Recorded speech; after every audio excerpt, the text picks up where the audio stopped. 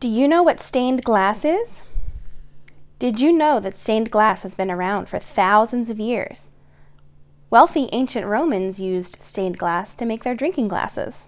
And stained glass as we know it today was actually descended from glass beads that originated in North Africa thousands of years ago. Stained glass is very common in places like churches and other religious buildings. But in more modern times like today, it has even started to become very popular in people's homes. There was one very talented man who was a major influence in the art of stained glass. His name is Douglas Phillips. Douglas Phillips was born in 1922 and was a stained glass designer, artist, and craftsman.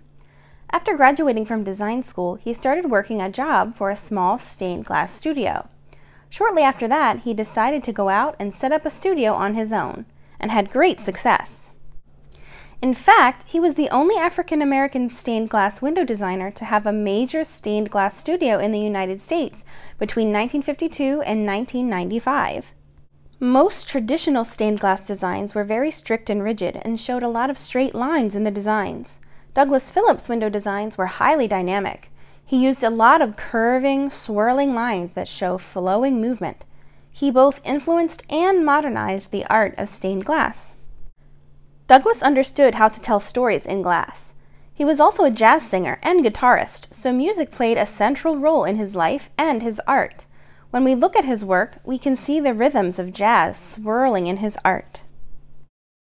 Before Phillips put his stained glass pieces together, he would often paint them to get the design and color scheme down on paper, just to make sure they looked right. So his paintings will be the inspiration for our project today. Remember, he used a lot of curving, flowing lines in his work, so we're going to start with some of those lines in our design.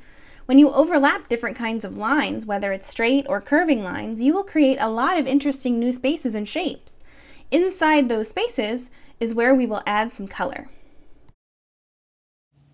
So you're going to start out with a Sharpie first, and we're going to start drawing some of those free-flowing, dynamic lines that show a lot of movement. These free-flowing lines are called organic lines. Organic means it's influenced by something in nature. So these lines are free-flowing, they show movement, and they're influenced by things like leaves, water, seaweed, things found in nature. So after you draw your organic lines, then it's time to start adding some shapes. And as you can see, I'm crossing over those lines with my shapes, and I'm also going over some more of my lines with a little bit of extra Sharpie to thicken them up and make them nice and thick and dark. Some of them I'm going to leave thinner, some of them I'm going to make them thicker, because Douglas Phillips used a combination of thick and thinner lines in his work. So I'm going to try to do that as well.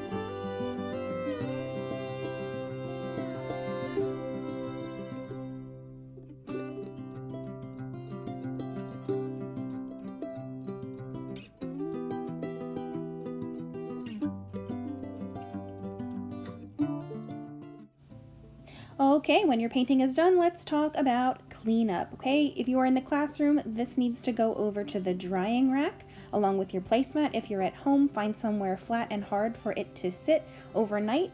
If you're in the classroom, please take your brush and your water cup or your water bowl to the sink, and your paint set belongs on the counter. We will move on to the second part of these Douglas Phillips inspired works of art next class.